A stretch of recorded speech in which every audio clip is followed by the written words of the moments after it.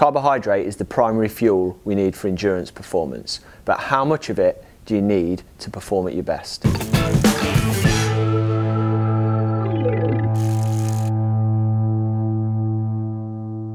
Despite the fact that dosing carbohydrates is really critical for getting the best out of your performance, not all athletes understand the ins and outs of how much carbohydrate they're going to need per hour for different activities and different intensities.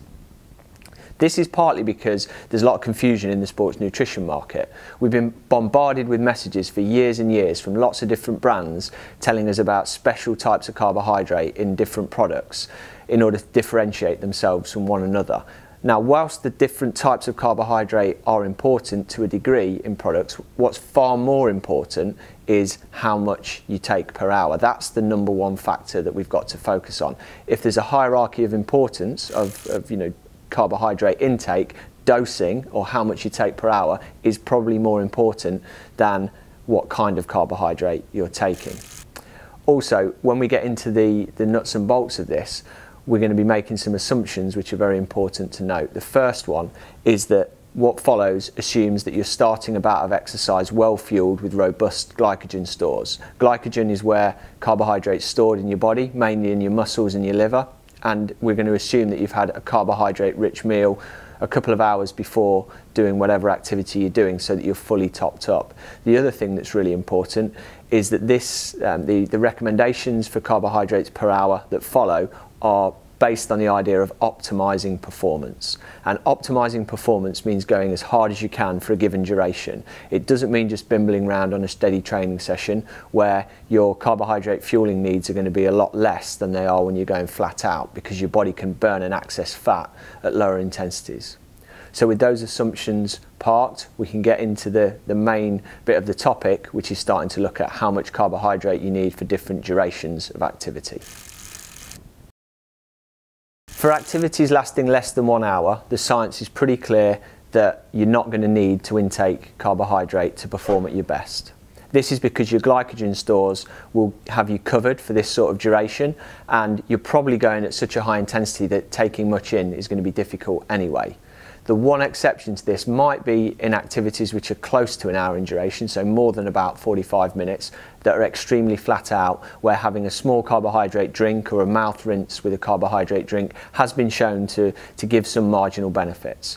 But in general, less than an hour, you're not going to need to take in carbohydrate to get the best out of your performance.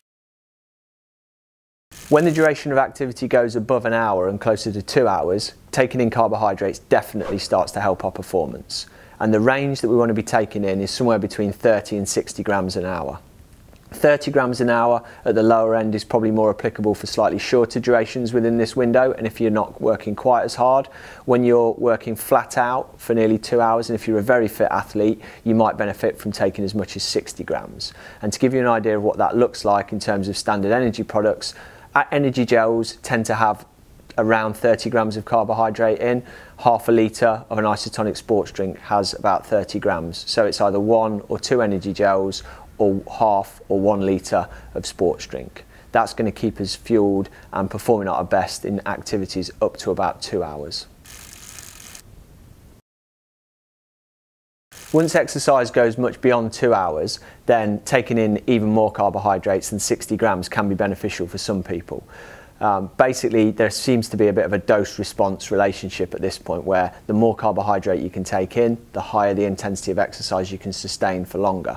Now, figures up to 90 grams an hour are what normally quoted as being the sort of upper ceiling for carbohydrate intake. That's based on the idea that transporters in your gut can absorb about 60 grams of glucose per hour and another 30 grams of fructose. So this is where the type of carbohydrate starts to matter a little bit, because it can make it easier for your body to take in large amounts. There's lots of anecdotal evidence out there these days that really elite athletes can take in even more than 90 grams, and especially through training the gut to do so, they can tolerate much higher doses of carbohydrate. There's a bit of individualization comes into it here, but basically when you get beyond this 2 to 3 hour window and you're going very hard, generally a little bit more carbohydrate is better, certainly north of 60 grams per hour. Of course, when you're doing really ultra distance activities, different factors come into play. It's not just about carbohydrates per hour. We're probably going to start eating real foods and taking in things with fat and protein and other calories in them as well. And that's a bit of a wider discussion, but principally the way to think about this is that, at short durations, no carbohydrate, moderate durations, 30 grams, 60 grams is the sweet spot for middling durations, and then in longer duration activities it could be 60, 90 or even 90 plus grams per hour. If you're trying to figure out what the sort of ideal amount for you is going to be per hour based on your activity and intensity, we've got a handy carb calculator on the product pages of our website, which is worth having a look at. Now, one thing that's pretty common when athletes use the carb calculator, or they start looking at these numbers like especially 60, 90 grams of carbohydrate an hour, those numbers are often higher than what they're doing at present. And you shouldn't be put off by that. It's not unusual for athletes to be fueling on the light side compared with the amount of carbohydrate that they might benefit from taking per hour. Now, what that means is there's potentially room for improvement in performance and recovery for sessions and races when you're working very hard for long durations. There is an element of having to ease your numbers up if you're only taking in low amounts at the moment, and so training the gut slowly with small increases in carbohydrate rather than just dumping a lot more on it in one go is advisable. But in general, don't be put off if the numbers seem quite high. It just means that you've probably got room to improve your performance if you can get those numbers up.